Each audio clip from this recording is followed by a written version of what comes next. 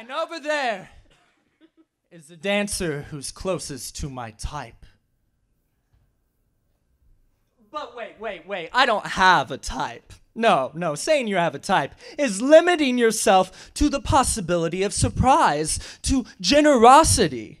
No, type is mean, it's narrow-minded. Me having a type, no. But if I had to have a type... Wait, let's call it my kind of guy.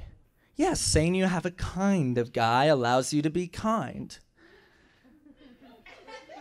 My kind of guy is a guy who looks like me. The more you look like me, the hotter I think you are. And this sounds unhealthy, but honestly it's not. It's actually a step up for me because I used to not love myself. Thank you. This boy really loves himself.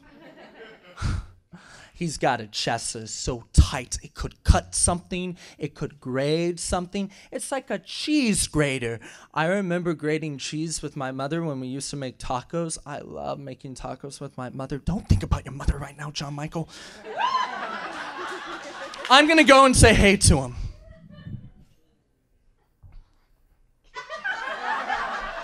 Oh, hey, my name's Josie. How are you? What's your name?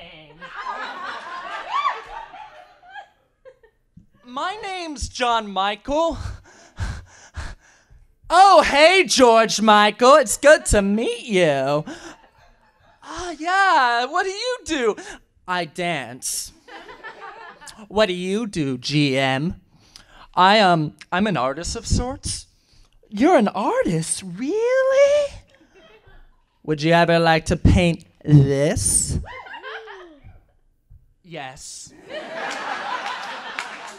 But I'm not that kind of artist. I'm a performance artist. Oh, I think my manager's calling me. Toodles.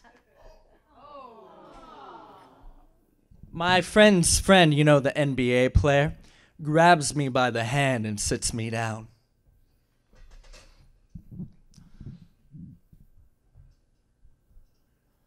John Michael, I know you said you were new to Dallas gay life, so you haven't been here. I just want to know what you think. Don't you love it? Don't these go-go boys make you go crazy? Yeah, I mean, they're hot. The concept, cock in my face, well, it's a wonderful concept, and they execute that concept admirably. It's just... they're like a bunch of unwrapped presents on Christmas Day under the Christmas tree. And I like unwrapping.